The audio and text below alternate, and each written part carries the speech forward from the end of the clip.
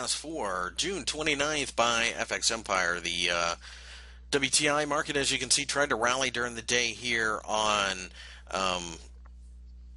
did try to rally here on Tuesday, taking back some of the losses. But you can see we gave back most of the gains by the end of the European trading session, which is when I'm recording this, as the 50-day exponential moving average is offering resistance. I think 46 is supportive, but it does look like we're going to try to break down through there. So if we do, I think we head down to the 100 exponential moving average next, and we'll have to kind of recollect and see what to do after that. If we can break above the top of these two candles, I think we could make a run to $50 above, but right now it looks like there's quite a bit of bearish pressure.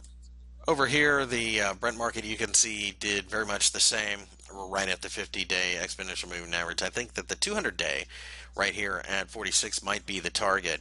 If we manage to break over both of these candles, then yes, I think we go to 50 over here as well. But right now, with a strengthening U.S. dollar, you'd have to think that oil is probably going to be a little bit soft, not to mention all of the uncertainty out there.